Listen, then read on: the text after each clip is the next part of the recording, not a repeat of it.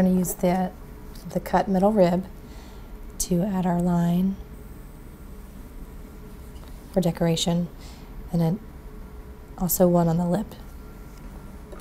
We always go back in and clean it up with the sponge so there's no jagged edges. If you want to add that little ruffle on the inside of your platter, you can make the ledge a little wider. Soften it, and then go back with a wet finger and push up the ledge.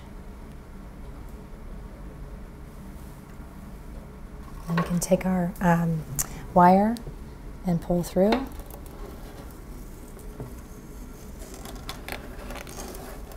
It gets a little tricky with your splash pan. This is our platter ring that we threw, and it's stiffened up. It's probably been about 2 hours since I threw it. I've left it uncovered. I'm going to pull that wire through. And so the ring is all the sheen is gone, and we're going to set it on a board to stiffen up a little bit more. So you're going to lift from one side and place on your board. And I usually do an oval shape. It has a little lift, a little bend here. You want to make sure that that ledge that you threw, or the base of this ring, is going to be nice and flat against your board, so that way when this stiffens up, it'll be easily placed on the slab of clay.